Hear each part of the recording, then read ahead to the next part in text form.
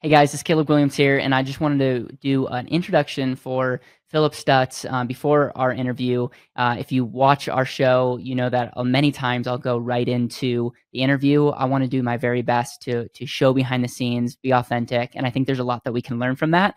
With this interview, I wanted to give you context, give you a trigger warning, and potentially tell you that on certain platforms like YouTube, it might be taken down based on some of the things that we talked about. Phillip Stutts got introduced to me by a friend and has a lot of history working in the political field. He's helped three presidential candidates win, including former President Donald Trump. And then he's also been involved in 1,433 election victories. These are not just elections that he's been involved in. He's been involved in 1,433 election victories. He's written a couple best-selling books, one that we talked about and what helped Donald Trump get elected, and then ultimately how that can translate into our life. The reason I'm giving a trigger warning is Phillip uses some swear words that in many cases I bleep out, and I'm not going to do it for this episode. And then the other thing is he talks about some political viewpoints, about politics, about COVID, about restrictions, all the things that some people very much would get triggered by. And I know that you're following Better Wealth, and in many cases, I'm staying really neutral, getting people on that are talking about your money and living intentionally. And while I think politics are important for us to follow, I don't want to get, this is not a political show. And so I just want to share that with you because as an interviewer, I love hearing different opinions. I love that. And you're going to hear me dialogue with him. But I'm also 100% open to having people on both sides of the aisle. I think one thing that if I could summarize my beliefs is I think we need to continue conversations and we cannot cancel conversations. I think the moment conversations that are polarizing are canceled, that's when negative things happen. And hence why I think a lot differently about money is I learned that because of the freedom of learning and hearing what people thought, even though they may be wrong or it might not be popular. And so without further ado, I want to just tee up this conversation and just know that I'm grateful, so grateful to have the conversation with Phillip. I hope that if you listen to this, that you gain a lot. And then I would love to hear from you, whether it's in the comments of YouTube or whether it's just reaching out to me personally. I would love to hear what some of your biggest takeaways are. I would also like to hear if you think it's wise that we're bringing some people on that might have different political viewpoints. I really want to best serve our audience. And as a result, I listen to every single comment and every single email and message that we get because what we're going to do in 2022, we're going to double down on our content and be way more active because I realize that this is the platform that can have tremendous, tremendous impact if we do that right. So without further ado, here's my conversation with Phillip Stutts.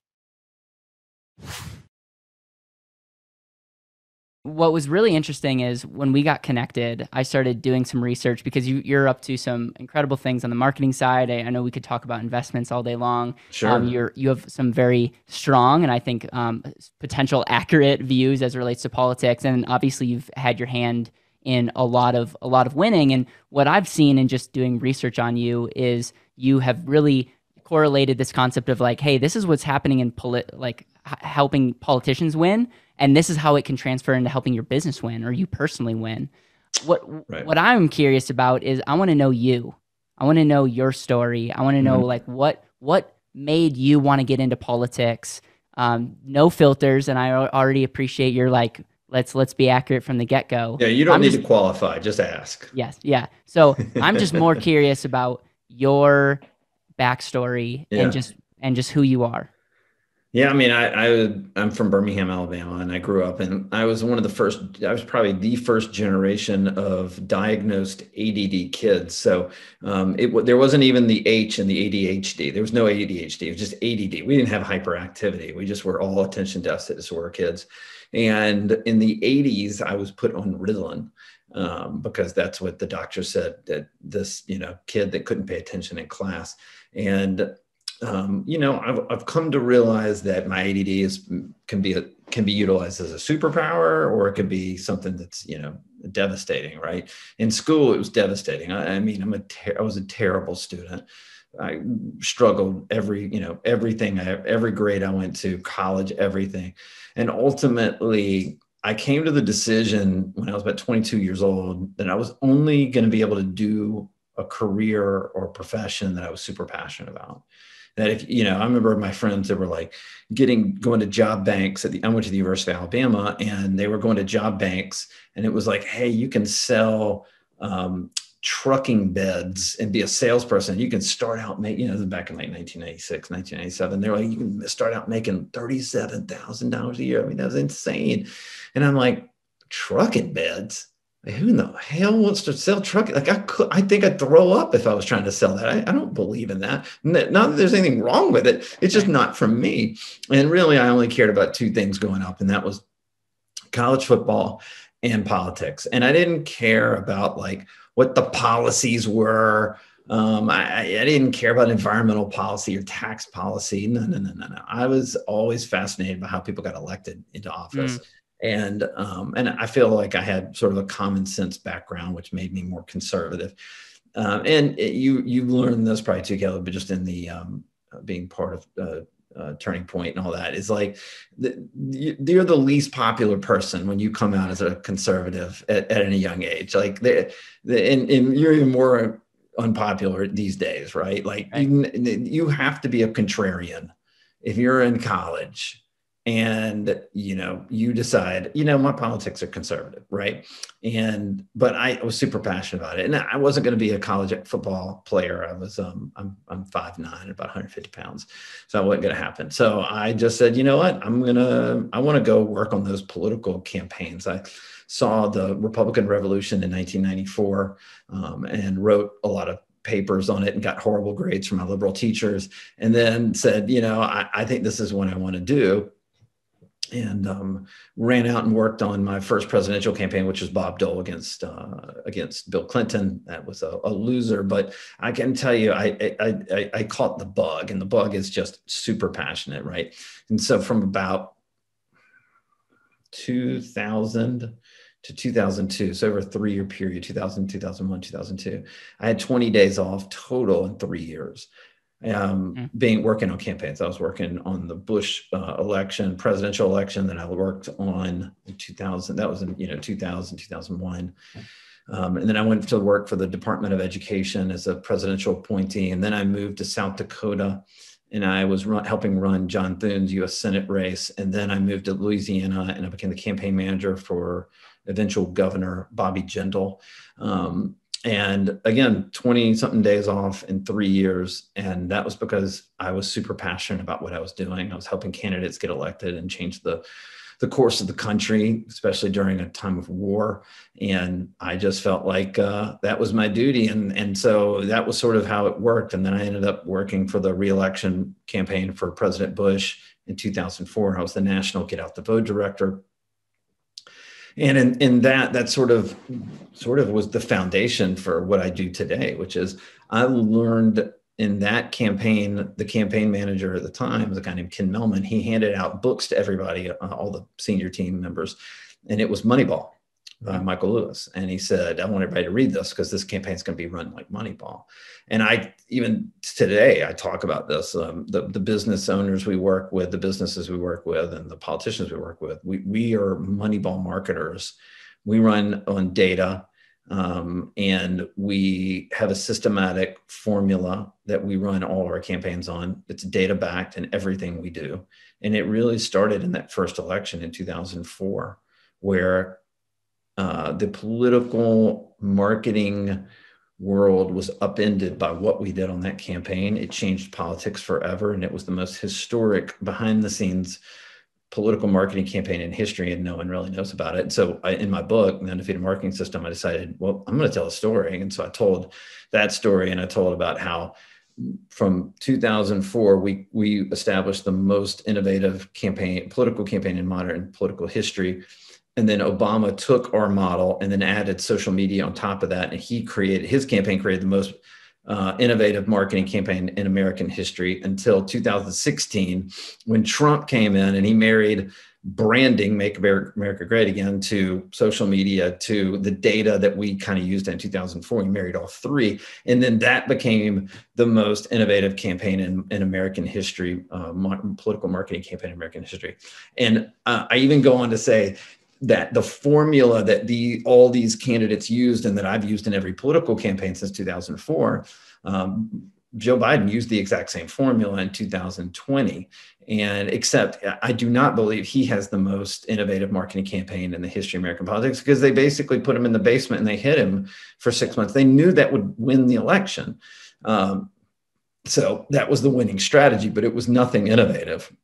Yeah. Anyway, that's a long story about my background, but that's kind of how we came today. And about 5 years ago, Caleb, I was in my early 40s, and I basically said, I've been doing the same thing for 20 something years now, and I need a new challenge. And I've always been fascinated that the way we elect politicians could help business owners, could help investors, in the way that they look at how they look at whether it's, let's just say it's stockbrokers or financial investment advisors. Like I felt like we could help those businesses grow. Just like I could help a business owner grow if they followed the secret formula that we use to elect presidents.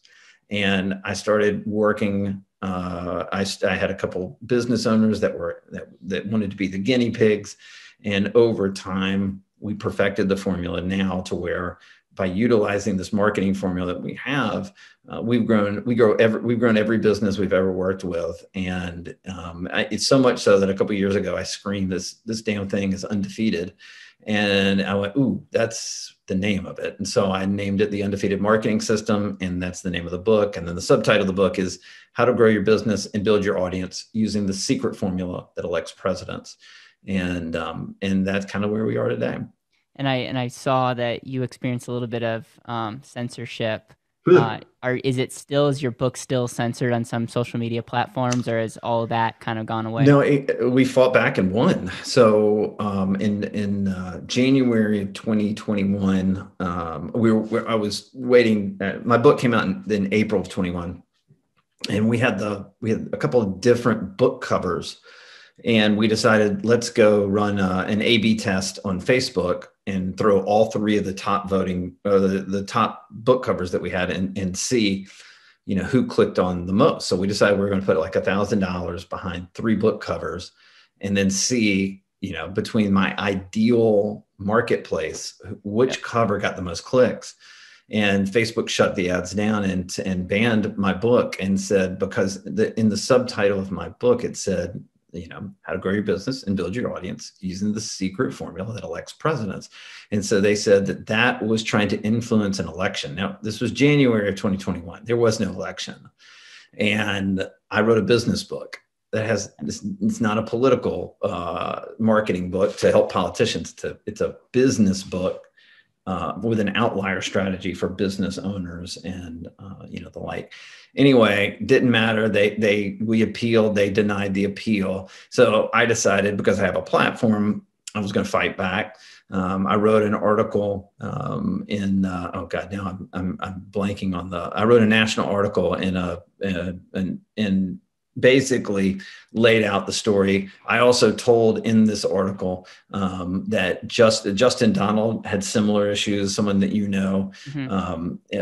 his book, because he had mentioned the words COVID-19 in his book, Amazon told him he wasn't allowed to sell on their platform unless he removed them. He said, I'm talking about COVID-19 and how people invested during the pandemic, and they said they didn't care.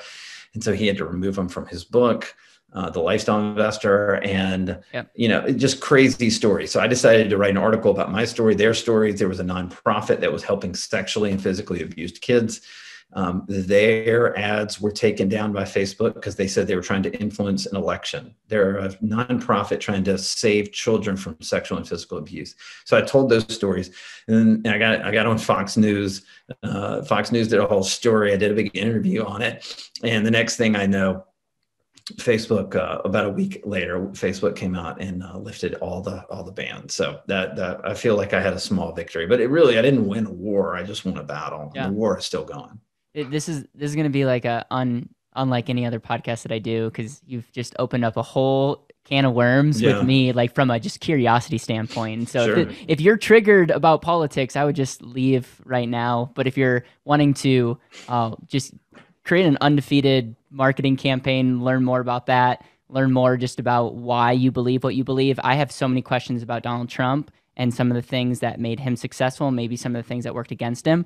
One of my just fundamental questions is why the Republican Party? You said, football, it sounded like you went to school down south. Was it just one of those things where it's just like common sense for you?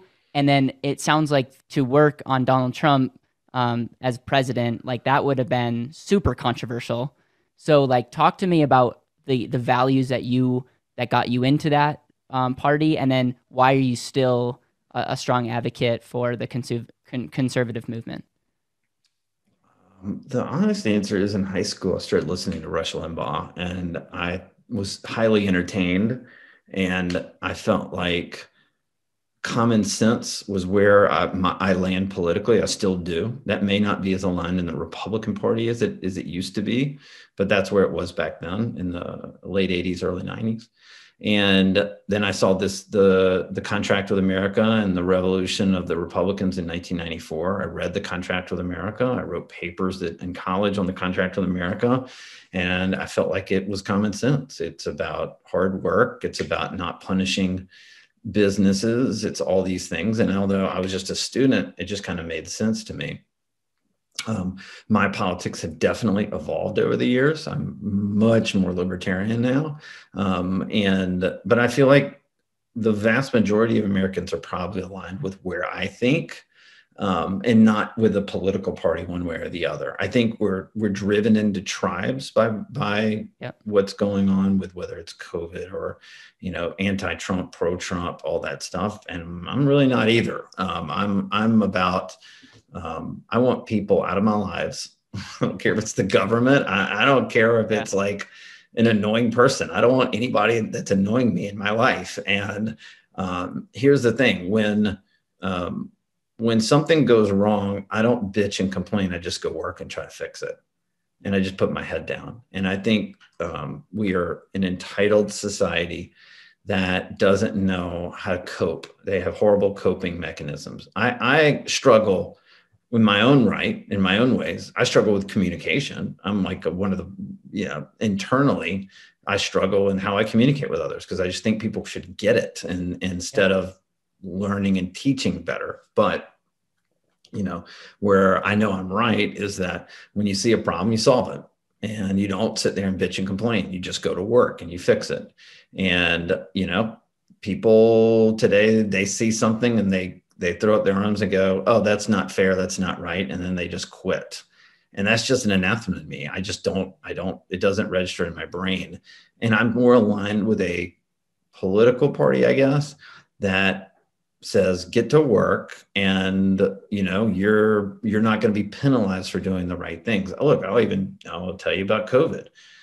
Right now with COVID, I have again, I'm more libertarian. If you want to go get the vaccine, go get the vaccine. If you don't want to get the vaccine, don't get the vaccine. It spreads regardless. So who cares if you don't want to get it and you get it and it kills you, that's on you. If you want to get the vaccine and you get COVID and it saves your life, good, that's for you, whatever it is, right? But we live in a society right now where someone like me who has worked, who has gone to the gym 5 to 7 days a week for 25 straight years, who eats insanely healthy, all organic, all clean, everything like that, right? I meditate twice a day. I take time out and I go to therapy with a therapist because my brain health is just as important as my physical health. I try to I wear an Oura ring, so I'm measuring my sleep so I get good sleep every night. And I have spent a shit ton of money in order to put my health as a priority in my life. And now someone like me, if I were not to take the vaccine, is the outcast of society.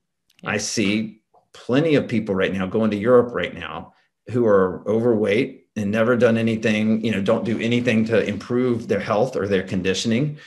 And they're the ones that are told in society, hey, you get to have free reign over anything you want. And by the way, I'm not opposed to them having free reign, but I think we're starting to put people in silos, and we're starting to create divisions like I've never seen in this country right now. And I'm worried about it. Yeah, I think And part of people say, how can you work in politics, those evil MFers and all this stuff? And I'm like, well, that's the system we have. And all I can do is be in the arena, Man in the Arena by Teddy Roosevelt, the quote. If you don't know it, go look it up. And all I can tell you is my charge is I got to do what I can do. And so I don't sit on the sideline and bitch and complain about politics. I'm in the fight. Yeah. I'm in the fight every day. And we're doing 20 huge political races next year, US Senate races, governor's races, congressional races. I'm fighting like hell to keep the freedoms in this country. And I'm just going to do my part. And like I said, I'm not the one spearheading this. I'm just one part of it. Yeah. And that's, I guess that's the rabbit hole you wanted us to go down. I mean, one of the things that's really concerning for someone like myself, who is very similar in political beliefs as it relates to more libertarian leaning, is the lack of freedom of speech like that we're experiencing. Sure. The fact that I either have to bleep out some of your words or like do something different on YouTube, like we will see a difference as it relates to this video. It's insane. It's literally insane, and it almost like drives the I think paranoia. Well, you can't even put what I just said up on YouTube, or you're gonna get taken down. Yeah, it's just one of those things where like you look at China, you look at North Korea. Now that we're already this is just a lost cause. This episode, like you look at those countries, and you're like, man, like that's horrible what they're doing, and yet I can't say certain things, otherwise I will get banned or shadow banned or taken. Sure. I mean, we have the Uyghurs in China who are enslaved right now, enslaved Muslims, and you're the enemy of this country right now. Yeah. But we're still utilizing all the products that the slave labor is bringing into this country. The NBA has a direct affiliation with the slave labor market that's going on right now, and only Enes Kanter is speaking out.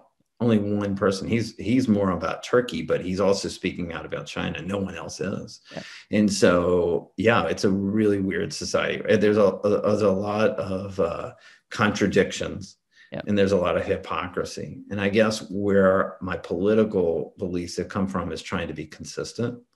And what I believed in and what I believe in. That doesn't mean I can't evolve, but it also means if I say, my body, my choice. If that was, the pro-choice movement's position for the last 50 years, and now they're advocating that it's you either take a vax or you can't be part of society. So it's not your body, not your choice anymore. That's a contradiction that no one can seem to explain, and no one has to defend themselves on it. And that's really shocking to me. Yeah. So many other things that I want to say, but we're going to move on. Were you involved in Donald Trump's the second presidential campaign? No, we had the chance to. We just had too much other work. It was I was doing more corporate work, and we just decided that we passed on 2020. So we did work in 2016. Obviously, it's easy to have opinions in my comfy little house. I just see like obviously the Twitter was like something that I think helped him get elected, because I had some friends that were not interested in politics, and they became so passionately for Trump, like it was unbelievable. And so I saw like that he rallied a group. Like I went out to a conservative event just earlier this year, and I mean Trump everywhere kind of deal. And so it was like there's definitely people that are super rallied up, like love the guy. I also felt like he put his foot in his mouth every other day. And so do you think like he lost on that, or can you point to why he got elected number one, and then why you think he lost? And you can say whatever you want to say, because there's opinions on if he lost kind of deal, but what is your thoughts on just the whole election in general? So a couple things. The data leading into the election said that the American people wanted the chaos to stop. And so you have to remember, though, Donald Trump ended up getting something like 10 or 20 million more votes than he did the first time around. So he brought new voters, even though everybody knew who he was and they were tired of all the chaos. But it motivated enough people outside of that for him to lose. Now, the question, and again, they just said, I mean, this is why Biden hid in the basement. The data that we were looking at was very clear. Let's just calm down and make this go away. Now, nothing's gone away. COVID's worse than it was before the vaccination and all that stuff, right? They chose wrong, right?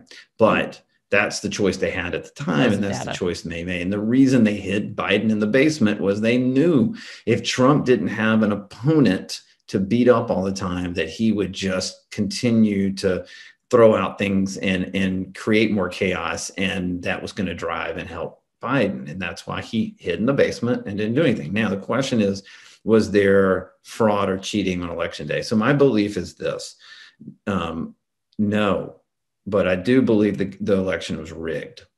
And I think the election was rigged well before election day. I believe that when you had all the voting opportunities, that, you know, the in-person voting or the mail-in voting, when you had Mark Zuckerberg putting $500 million into only high-strung Democratic urban areas to get out the vote.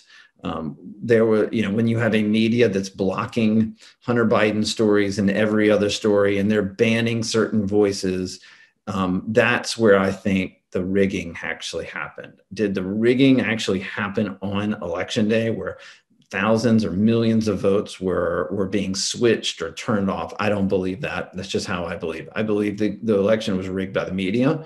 It was rigged by the Democratic politicians. They came together to create the mail by votes and to silence voices and silence stories that would have hurt Joe Biden. But on election day itself, of course, there's always fraud on election day. I can tell you 1,000 stories where I'm like, I know that cheating went on in that district or whatever. Yeah. Is it enough to overturn an election, a presidential election, even one that was basically one of the closest in the history of American politics? And the answer is no. Yeah. Again, so many questions. I really appreciate you speaking freely. Thank you for that. And I'm fascinated by your data-based answer, because I think there's a lot of truth to that. It's like the less Joe Biden said, the better he did. Because the more he talked, I think the worse he did. Sure, they knew that. They knew he'd come out and look at what he's doing right now as president, like when he can't complete sentences and he's having to read from a teleprompter, and then he reads quote unquote because he can't decipher or differentiate between what the teleprompter is saying. I'm not making a joke. Like, people now see what it is. The reason he's the most unpopular president in American history right now, at where he is precisely why they hid him, so that they could win and get him in office. Yeah. And you're saying, if you were to give Trump advice, hindsight 2020, you would have told, like, with that data, do you think Trump would have done anything different? I mean, this is what I always try to tell people. Like, they go, if he just didn't tweet as much. I go, no, hold on. You're trying to tell me that he's going to change who he is? No, the reason he won was because he is who he is. That's his authenticity. That's who he is. So stop trying to tell me if he just tweeted less, he would have won. No, like, I get that. You don't get to make that assumption, because that never was in play to begin with. He is who he is, like him or hate him, or just be in the middle of the road. You have to make a decision. He ain't changing. That is who he is. Is he going to run again in 2024? Good question. Who knows? Like, I mean, anybody tell you right now one way or the other is they really don't know. They're just making headlines. It's kind of like in the 2022 elections, the fall elections, right? I get this every day. Well, what's going to happen? The Republicans going to take over? I said, well, if the election were today, they would, but the election ain't today. Yeah. There's a lot of things that can happen. I don't know what can happen. Yep. I will monitor and be watching the data from, basically now all the way until election day. I'll have a much more concise answer in the fall, maybe late summer, and then in fall, and then about 2 weeks to go, I'll have a really good answer. And if something doesn't pop up, Yep. that we didn't expect, then, I'll pretty much be spot on. But other than that, I don't know. From an intuition standpoint, I think Roe v. Wade, depending on the timing of when that comes out and what happens, I think that could be very interesting and get a group of voters that were not going to vote like rallied up. So we'll Mm-hmm. see. We'll see. I don't know. Is We'll there any see. other factors that you're looking at as it relates to data right now? I mean, it's all about the freedoms and lockdowns, and Yeah. that's what you're saying. I mean, why are the states? I mean, you can see this. The states where people are moving out the most are the ones Yep. with the most restrictions. The states that have had the most influx of people are the most freedom state. I'm in Florida. Like I moved, I lived in Washington, D.C. for 17 years. I paid those ridiculous taxes, and I did it because I didn't have kids, or I didn't have a kid. And my wife and I had a lot of fun living in the city, and it is a great city. I still own a home in Washington, D.C., although I'm not allowed to go back right now. And I wasn't allowed to go back during the first year of COVID because, nothing was open. I've seen the politicians in that city destroy that city. But in 2014, I went, hold on, I'm paying 10% in city income tax on top of federal taxes. Why? You can't send your kids to public school in DC. I mean, you can. Most people, if they have the option, are going to go private, right? Yep. And you're like, what am I paying all this taxes for? Like, this is insane. They don't want me here. I wrote to my subscribers a couple of years ago and you'll probably like this. You should go look it up. But the power of incentives. And there was no incentive to be in Washington, D.C. My daughter was about a year old, and we went, this doesn't work anymore. And I said, oh, there's a state that wants me. It's called Florida. There's no taxes in Florida. Yep. So in 2014, we packed our bags. We set up our businesses down here. We moved down here permanently.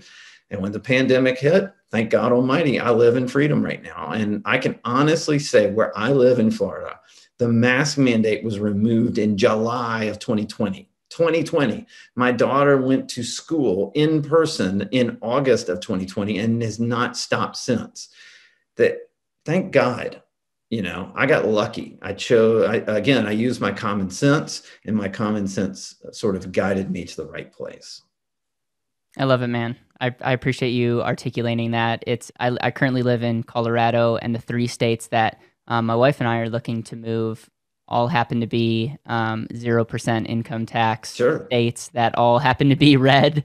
And I'll just leave it at that. Yeah, I get it. Let's talk about marketing. Sure. One of my favorite marketing books is The Ultimate Sales Machine by Chet Holmes. Mm-hmm. And I love when he talks about market data, and he made me come alive 3-4 years ago, and just made me like have this like hunger and thirst for like how can I communicate in such a way, if I truly believe in what I'm doing is going to better someone's life, I have a moral obligation to communicate in a way that it transfers.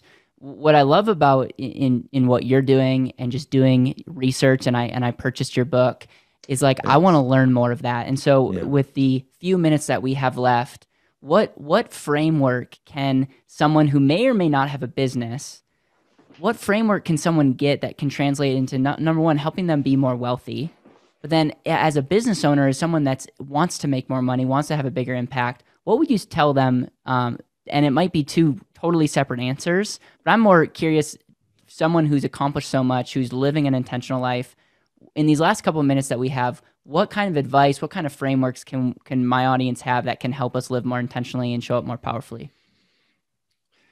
So I'll start it by this, Caleb. In about 2 days, we're moving into our forever home. So in the last 30 years, I've moved 19 times. Wow. And for the last 2 years, we bought some property literally February before COVID hit. And I went, this is the dumbest thing I've ever done. Thank God I did it, because I couldn't afford the property now. But we built a house on the water in Florida, and we move in 2 days. And over the last 2 years, we've lived in a rental home. And the rental home is part of this conglomerate neighborhood with all these houses that are built, and they're just all the same, right? And it reminded me, when you asked me that question, of that. The question is, do you want to build a house that'll be built in 3 months? And it doesn't cost much. It has some shoddy labor on it. You didn't, you got cheap fixtures, you got cheap studs in the house, but you can get in. And, but if a category 5 hurricane hits where I am right now, that house will be gone.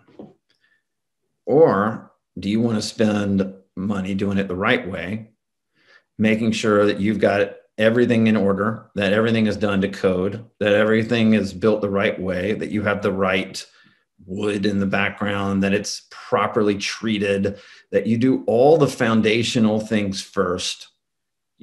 Our house is built on a foundation with 79 telephone pole pilings, and it's built 9 feet high, and it's not on piling. Like, it's not on, like, it doesn't look like a treehouse. It's a foundation that's 9 feet. That's how solid the foundation is. It's concrete and dirt for 9 feet with 79 pilings underneath it as well.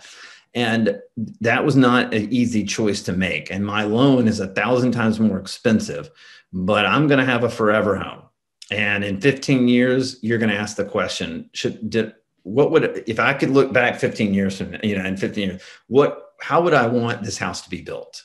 It's kind of like your financial portfolio. How do you want to build it? Do you want to go after the cheap and the quick and the things that you think, look, I love NFTs. I'm not opposed to NFTs, but if you don't know NFTs and you're just buying into NFTs and you're buying into every coin out there in crypto, and I love crypto, I have cryptos, I'm not against any of that. But if you don't understand it and you're going for the get rich quick scheme or pill, you're going to lose every time. If you're going to build the get into a house quick and cheap, you're going to lose eventually, right? It's the foundation you want to build it on. So really what I built is a marketing agency that utilizes, like I said, a Moneyball approach. When I was looking up, your stuff and studying who you are, you have this financial x-ray that you put out, Caleb, right?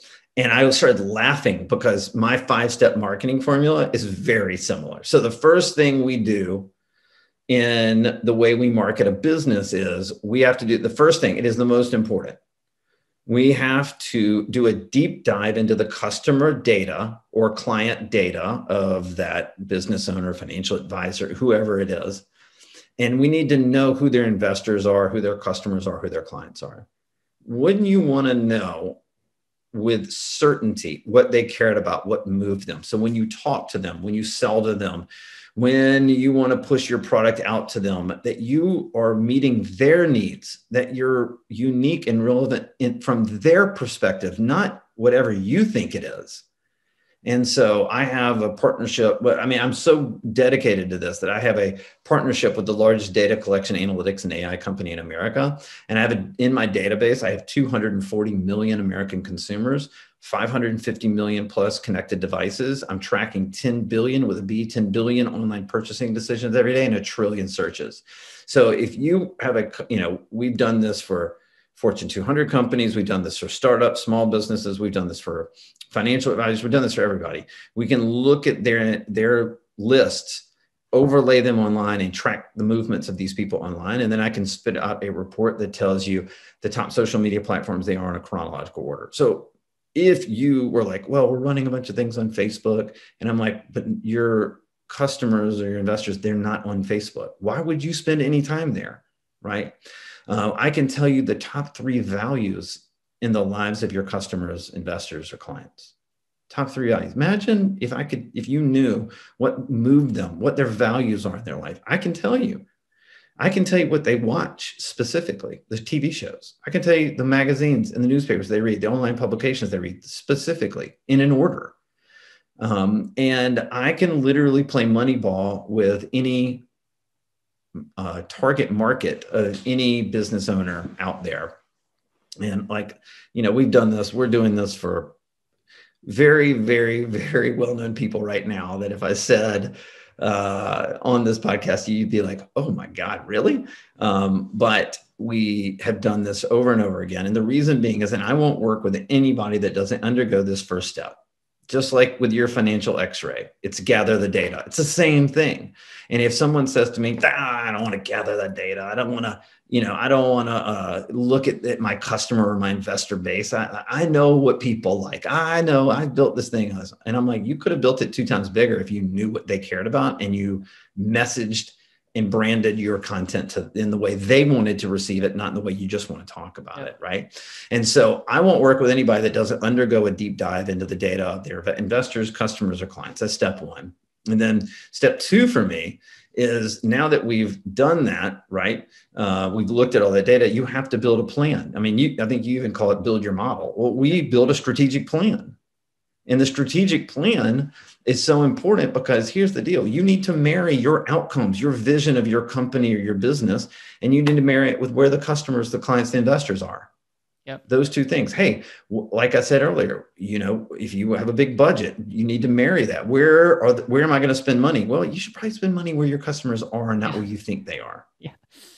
Shockers, And, right? What is your target market? What if I told you it was different than you thought? What if that means you've been doing really good in a non-target market? Now that you could put this on steroids, if I could tell you the exact marketplace that wants to hear your message. Right. So the allocation of budget dollars, timelines, messaging, brand, all of that needs to come in a plan, just like you have a business plan in your life, right? You don't start a business and just guess. You have a business plan. Well, you should have a marketing plan, and it should be reflective of what your vision is, the business owner, and what the customer wants or the investor wants. And here's another way of explaining it. We love to tell our founder's story. I'm sure you're no different, and I am no different. I tell my founder's story all the time, right? But what if you knew with certainty that your investors, customers, or clients only cared about 25% of your story? Yeah. Would you continue to tell the 75% they don't care about, or would you take that 25% and optimize it, put it on steroids, and make it even better? Yeah, absolutely. Because that's what's going to convert more customers or clients or whatever you're looking for. So for us, step 2 is to look at the strategic plan. Step 3 is you got to go build your brand now. You never build your brand ever, right? Unless you know what your customers want. It's like, why would I advertise for a politician, right, to voters? If the voter goes to that politician's website because they saw our ad and they were intrigued, and the website doesn't speak to them, the issues they care about aren't on their website. They don't get a picture of the family, which, I mean, we found out in the data they cared about. Like, what is the family like? Like, if you don't know your brand, if you're, a lot of marketing agencies, Caleb, they will sit around with a client and they'll be like, Caleb, oh, we're going to build this brand. We sat around our conference room table and we thought about your brand and this is what it looks like. And you go, well, what was that based on? And they go, I don't know. We felt like it. Well, we don't live in a society like that. In fact, Forbes has a stat out right now that we are seeing up to 10,000 ads a day, online and offline. Every one of us, 10,000. No offense. No offense to you. No offense to me. We're not special. Unless you're sticking out from the crowd, unless you're breaking through a 10,000 in ads a day world. And by the way, it's not 10,000 of your own competition. It's everything. It's shoe companies, it's hair care companies, it's clothing companies, it's everything. You're competing for attention. You're competing for attention. And unless you know how to break through all that clutter by resonating more strongly with your customers, clients, or investors, you're never going to win. Ever. It's kind of like going to a casino and going, man, I'm walking, I got $100 in my pocket and I'm going to walk out of here in a limo. And then about 20 minutes later, you have no more money left. Yep. The casino is the big tech companies. The casino are the people that take your money, the Facebook company, the Google, everybody. They take your money regardless. They don't care if you make any money on your marketing or ad dollars or not. They take it anyway. They're the casino. And you may hit a good hand every once in a while, but more often than not, you're going to lose. That's why the casinos always make money, because the odds are always in their favor. And so my point is, you have to get those 3 steps right away, right? The 4th step for us is you have to go test your message. Yep. Okay. And the way we do this is we take all the things we found in that data and we go test the most important messages we found in there. Well, I'll give you an example because you asked about the Trump stuff. So in 2016, I didn't do this for Trump, but I know Trump's marketing team, and they told me this like right after the election. They followed this 5-step formula to win in 2016, right? And when they got to step 4, which was the testing phase, they knew a certain message would work, but they didn't know what part of it would work.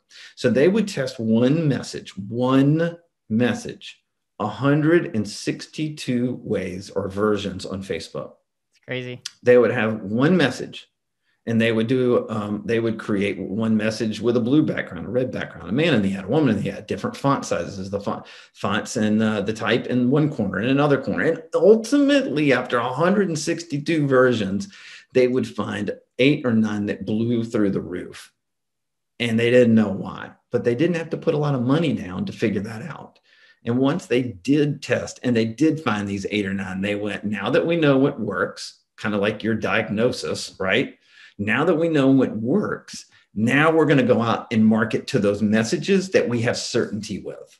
And that's what wins. And so when we started doing this for businesses, the same approach, we grew every single one of them. Every single business we worked with that has followed our 5-step system. The 5th step is you launch your marketing campaign with the 5th step, because you've eliminated all your risk, just like investing. You eliminate the risk every step of the way to give you the best shot at making the most money. It's the same thing here. And that's what we do for businesses. That's the playbook is my book.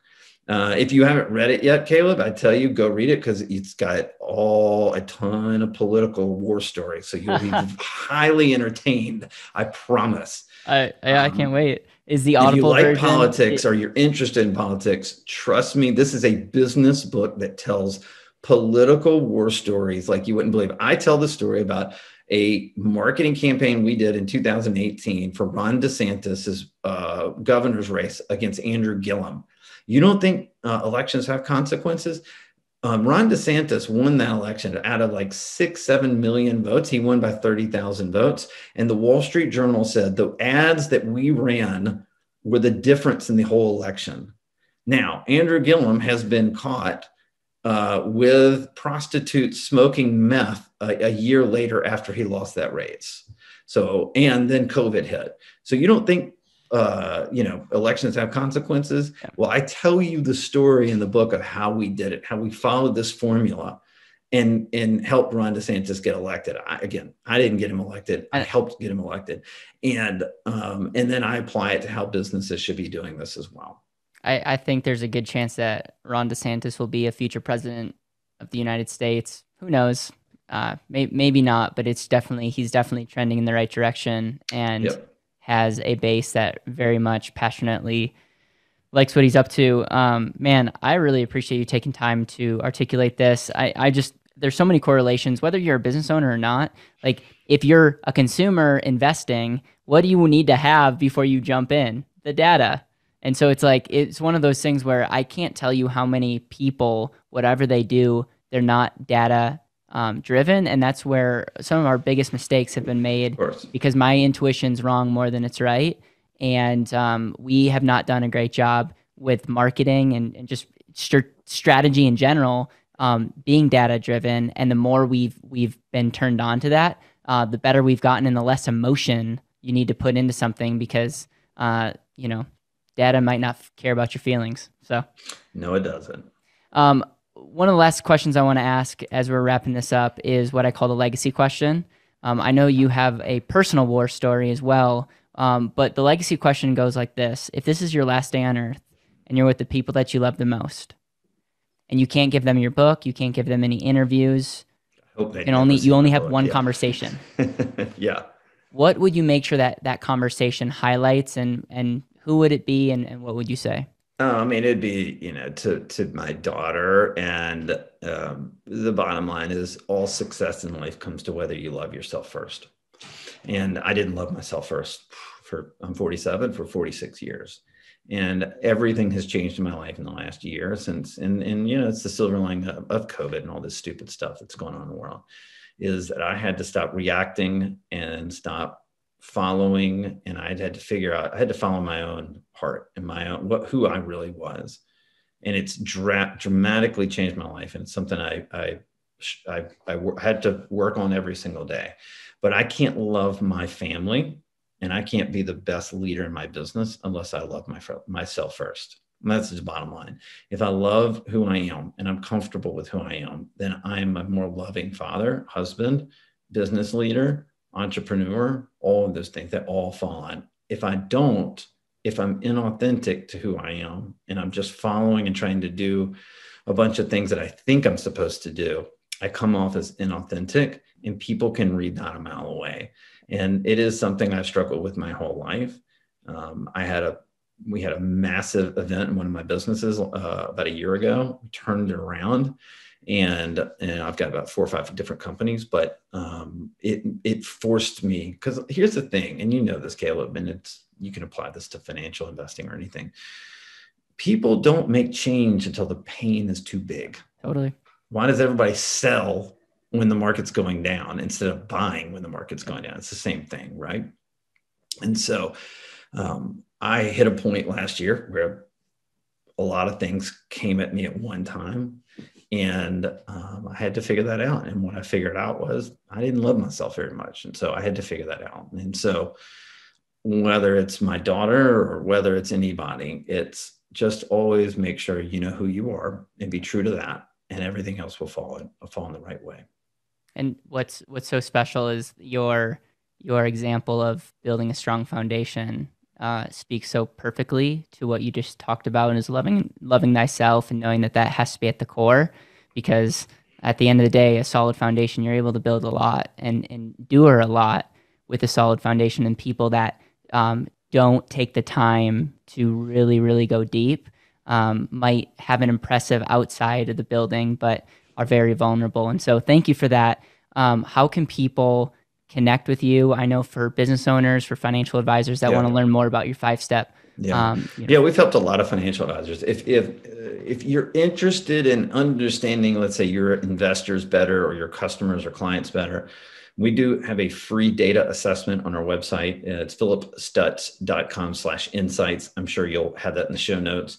It takes literally 30 seconds to fill it out, but my team will do a 30-minute free call with you, and they'll walk through whatever data you have and show you how it works in our system. It doesn't cost you anything. It's absolutely free. And usually you get one of my top data guys that does it because they like doing those calls. So pretty cool there. You can buy my book anywhere. And then, I write a subscriber newsletter right every 2 weeks. And that is at phillipstutts.com. You can just go to my blog and sign up there. And then I have the Undefeated Marketing Podcast. So if you want to learn more sort of about my vision and marketing, and you want to get it free tactics, free tips, again, like I said, I write, I podcast, and I got a book that cost $8. So there's a lot of free stuff you can get out there with me right now, and it's drastically going to improve what you do in your business. I love it. We will include all of those in the show notes. If YouTube takes us down, go to the podcast. We'll have it both there as well. Phillip, I'm grateful for you, and I'm grateful for you taking the time to be on the show. Yeah, thanks. It's an honor to be here, man. Thanks for what you're doing, and keep up the good work.